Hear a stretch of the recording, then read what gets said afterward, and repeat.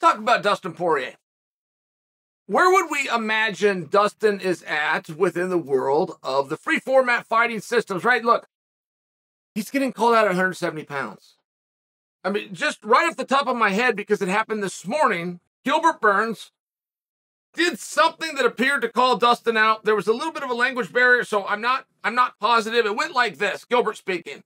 Hey, Dustin, all due respect, I suppose to fight Blahal for #1 contender, you and me get matched up in this available co-main event spot. All right. But I was lost on that. I thought, at first glance, he's saying, I am supposed to go and fight Blahal, but you're a more attractive opponent for me. I had somebody else tell me, no, what he's saying is, I suppose that if we like to qualify for a match with Blahal for #1 contender, we now need to figure that between the two of us. The reason I don't think it's that is I don't think that Gilbert is conceding a #1 contendership to Blahal. And nobody has named Blahal the #1 contender, and they won't. We've never had a time in the UFC where we were backed up twice.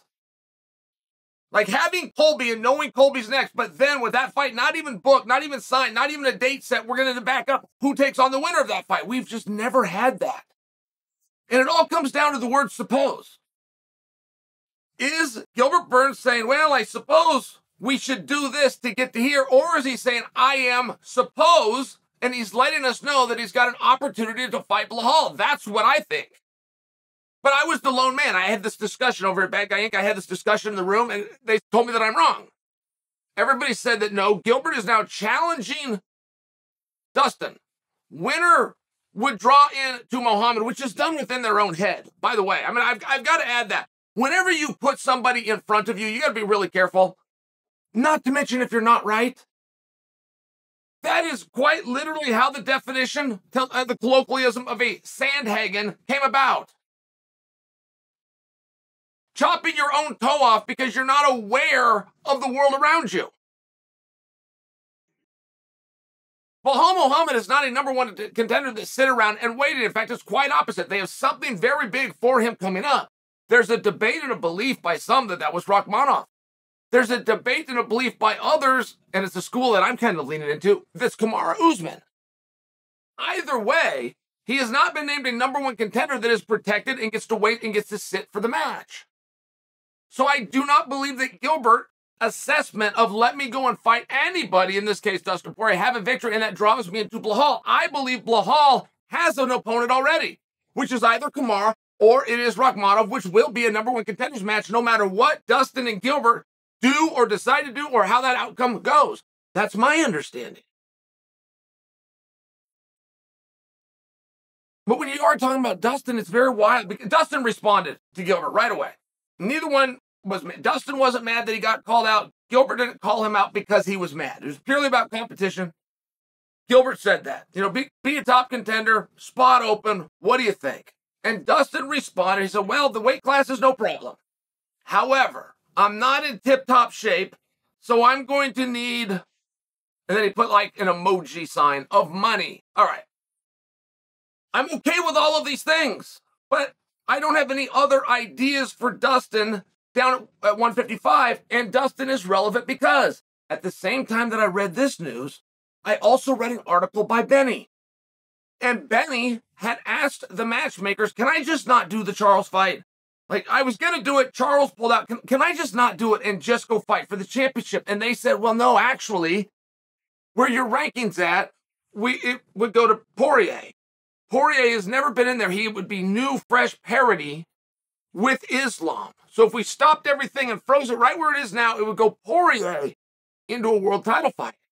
Now, the theory there must tell you that if Benny beats Charles, Benny then gets to skip Poirier in the rankings. I don't know that the rankings committee has agreed to that. I don't know that they have a history of doing things like that. And not for nothing, I'm not even sure that's the way that they would go do it. I mean, you guys understand Poirier is officially ranked #1 at 55. Oliveira, I apologize. Charles is officially ranked #1. Poirier is ranked #2. Benny is #3. So if Benny can beat Charles, #1, who's beaten #2, the matchmakers on this one phone call at least believe it can take Benny to the position he needs to be so that he can go and fight for a belt. I mean, we can go round and round, guys, and this is going to land somewhere, but it's never been a popular opinion. It's never even been what's fair. It's never even been what's right. In this sport, you will get what you fight for. There's an old joke on The Simpsons where Homer told Bart, whether you believe it or you don't, you're right. And even though that's a joke, it's completely true. I know people that can't find a job. And you go ask them, well, what's out there? What did you look for? They say, there's nothing out there. I go everywhere. There's nothing. Nobody's hiring. I hear that. If you're leaving the house looking to not find a job because none exists, you will come home without a job. I mean, I'm just offering you an example. It's one of these really weird things. If you don't call yourself the #1 contender, if you don't call for it, if you don't say be damned with the rankings, I can beat all those guys. If you don't see an open date and call the #1 contender to it and let the world know that he said no. This was supposed to be the fight. He says no. By proxy, I win. Where's my world title fight? If you don't go out and create these things, it's a very bizarre world that we're living in because other guys are doing it right around you. I do not like being hard on Robert Whittaker. I really admire Robert Whittaker. As a human being, he is kind. As a father and a husband, he's great. I could only say nice things about him, but Robert Whittaker doesn't have an opponent right now. And he's not any closer today than he was yesterday, than it was last week, than he was last month, or the month before that. He's healthy. He's ready. He's got a fan base. But when I watch his interviews, and I did this morning, Robert Whittaker said, now he said this the last time I saw him, he saw a month ago, he says, there's really nobody to fight right now. Right? Robert Whittaker is the guy that's going out into the streets to find a job that believes before he even takes his first step that there isn't one to be found. Robert Whittaker did an interview, and he said, there's no one to fight right now. I don't want to fight Chimaev. You know, he's not really an 85-pounder. I know he's been up here a couple of times, but he's not in the rankings. I just want to fight ranked guys. I want to fight the best of the best. I'm not a big fan of a guy sliding in and getting opportunities. So he's going to have to do something before that. All right. Okay. Paulo Costa, how about that? Well, you know, Paulo Costa, hell, they offered him once to me. Matter of fact, they offered twice to me. Fights fell through, both sides on his end. I need a sure thing.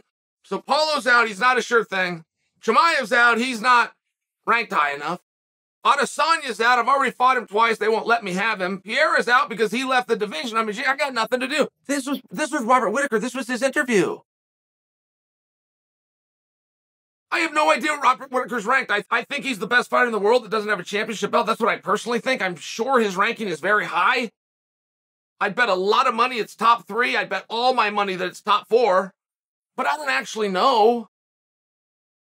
There can't be a time when we start turning to those rankings. And I even heard Robert Whittaker say, well, we have them for a reason. He said those words, we have them for a reason. Just so you know what that reason is, Robert, it's so that we have something to argue about. When people judge people, it's not fair. And if you want controversy, you have to have that element. We were not having enough talking heads and enough sports shows and enough time where we were breaking into Sports Center or caring about Jim Rome or having Dan Le Batard discuss us. So we came up with something that we knew would be controversial. We asked people who we never named. We've never named. We don't know if there's 1 of them, 10 of them, or if it's an AI system. Every Tuesday at 8 a.m. will give us rankings.